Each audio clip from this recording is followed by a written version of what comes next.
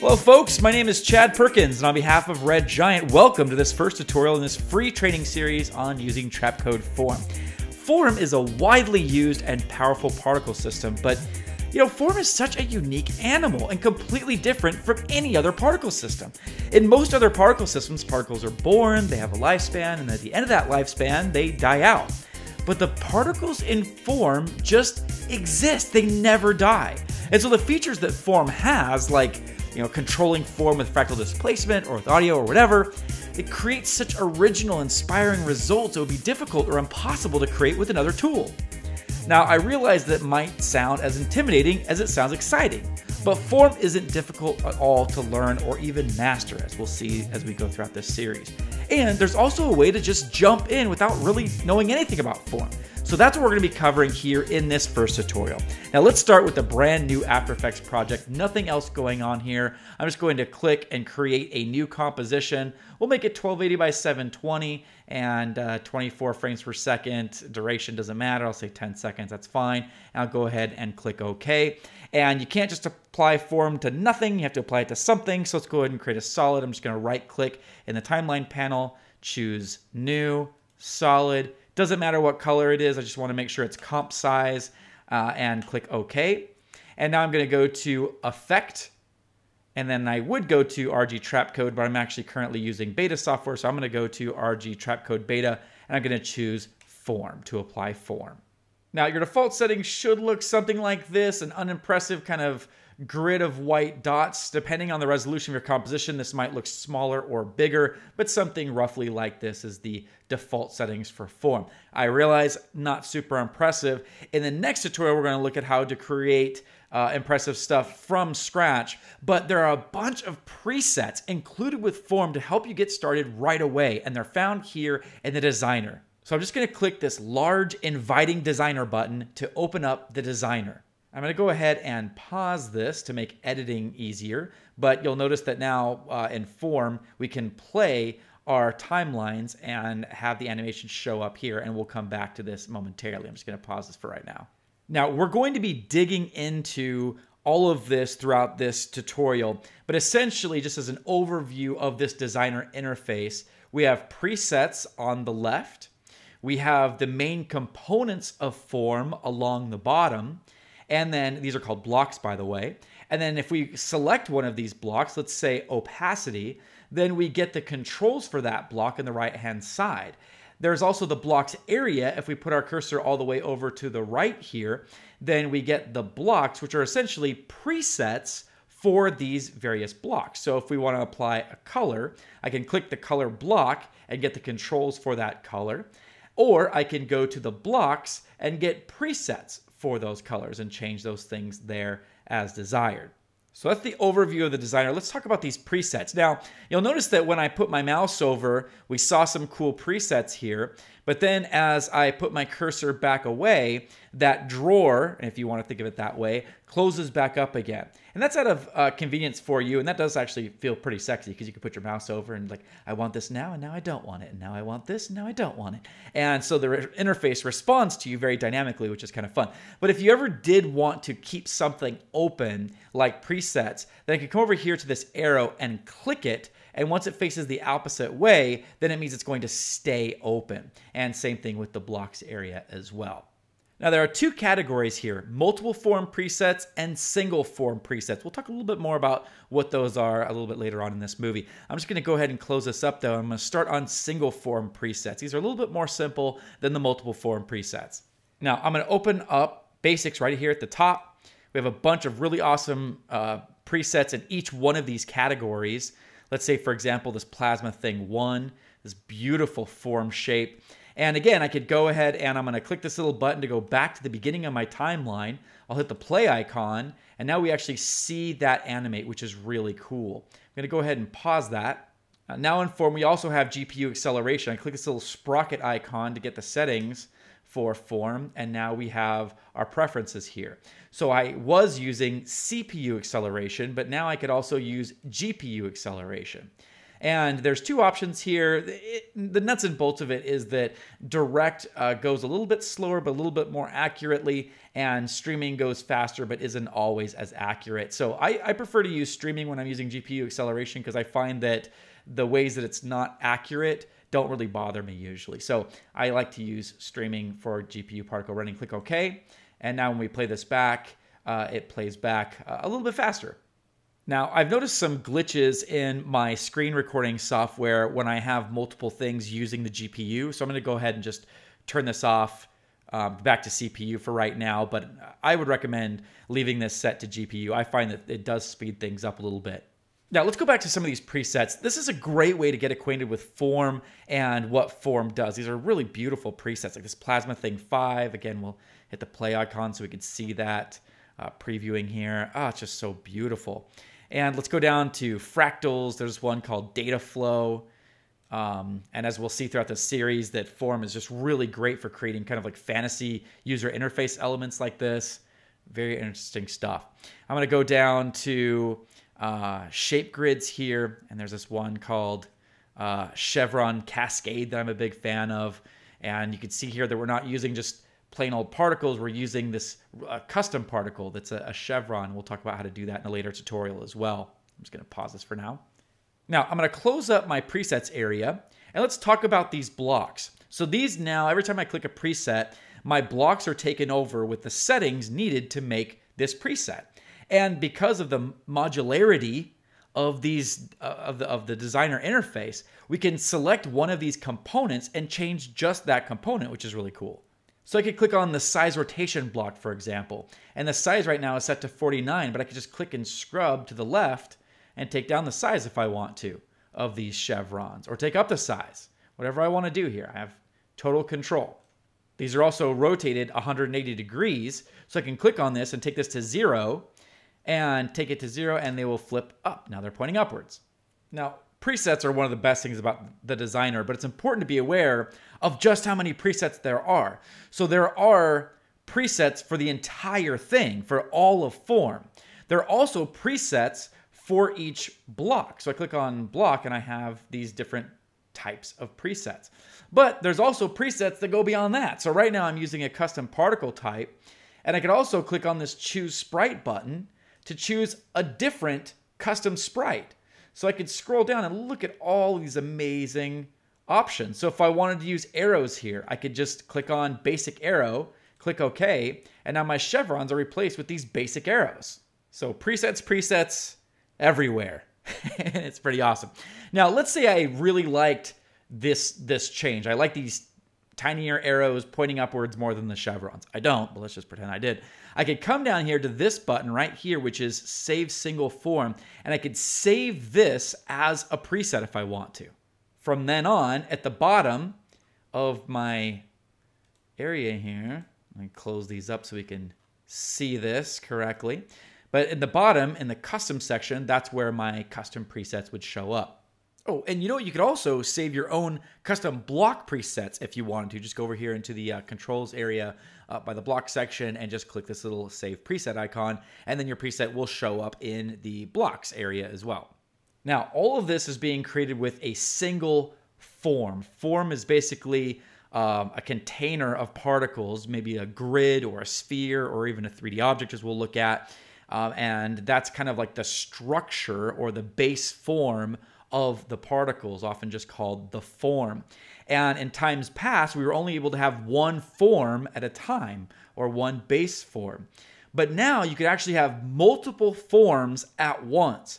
And so I'm going to go into my presets area and click on the multiple form presets. All of these just contain, all the single form presets just contain one form, one base form structure. Multiple form presets use multiple forms and tend to be a bit more complex. There's some great ones in here. I'm going to open up organic. Cygnus JM is really interesting. I'm going to hit play here, and actually I'm going to keep this open and click this little arrow so this stays open.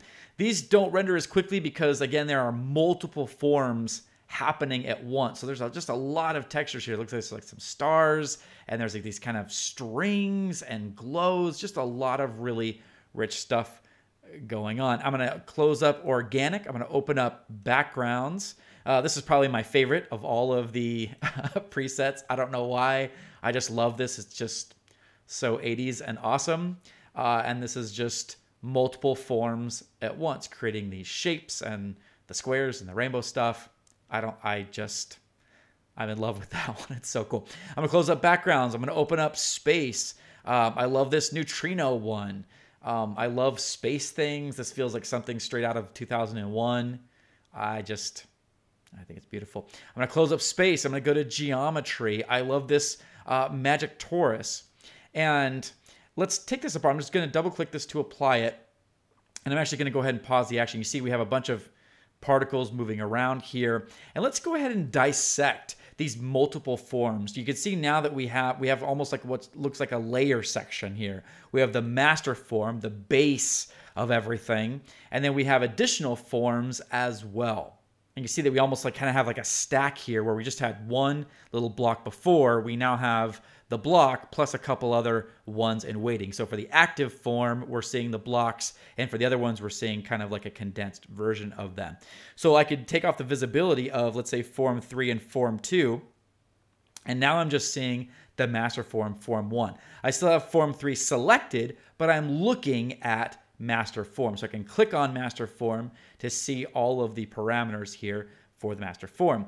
If I want to have special access to different aspects of the form, I could click this little flyout menu, and from here we can duplicate the form, we can solo it and see just that, we can unhide all forms, we could reset this form, we could reset the whole project, and we could also save this form preset. If we want to, let's say, add another blank form, we could go up to the forms area here and click this blue plus icon to add a new blank form. And we're now seeing this familiar pattern here that we saw with the default form settings earlier. To get rid of that, I could simply select it and hit the trash can icon, and it goes away. Now I'm going to hold the Option key and click this eye icon, which turns everything back on. Likewise, if I turn off a layer while holding Alt or Option, it solos a layer. So let's take this apart. So we have the first form is kind of like these cloudy type colors. The second form is like these kind of same colors, but particles. And then the third form is like this, oops, do that. Third form is kind of like this 3D torus shape. And when I say 3D, I actually mean 3D. I can click this camera icon and we get this camera preview. And now we have camera tools, and I can click around this and we can see this is an actual 3-dimensional torus of particles. Pretty cool.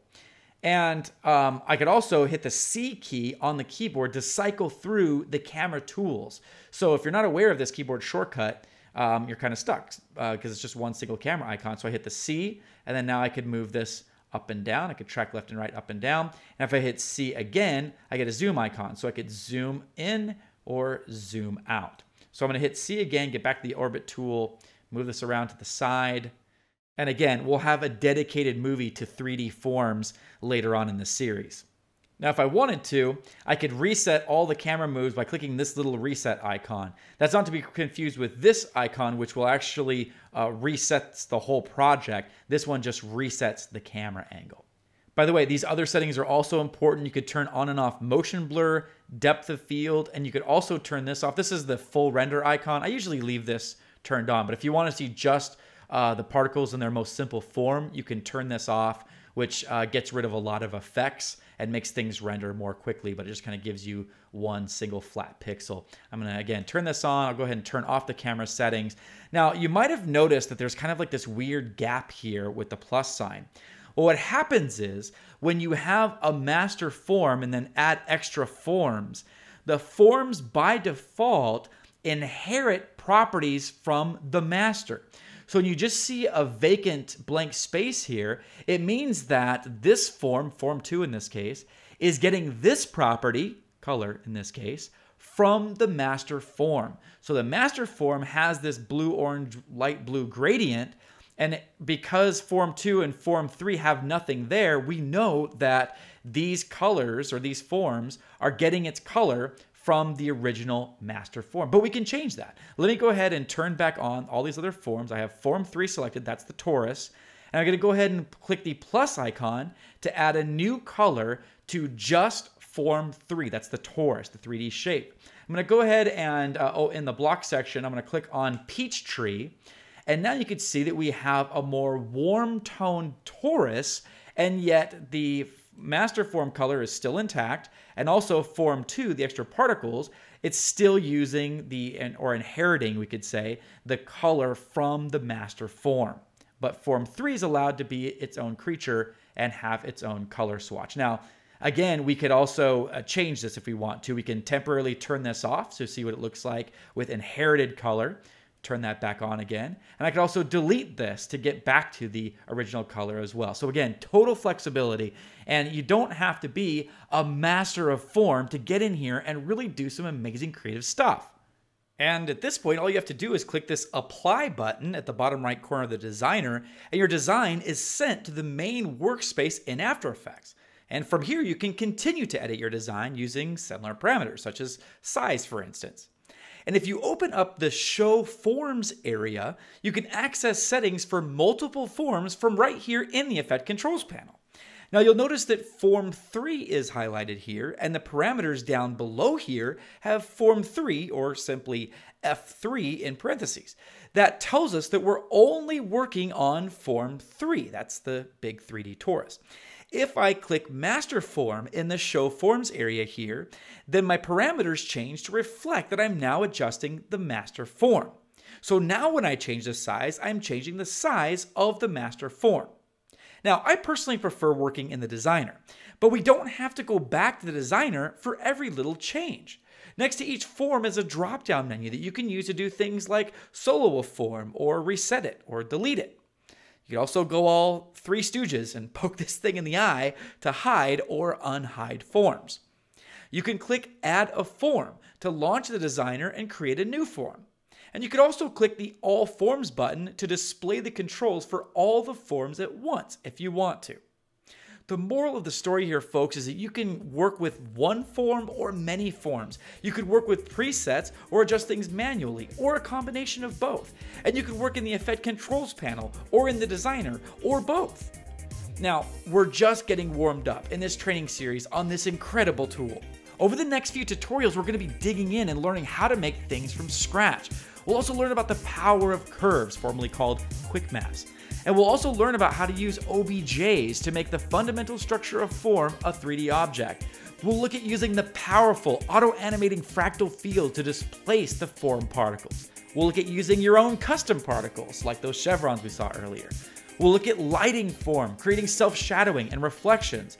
We'll also take an in-depth look at using audio to control form particles. You see this? We're going to build this from scratch and control all of this movement with only audio, no keyframes.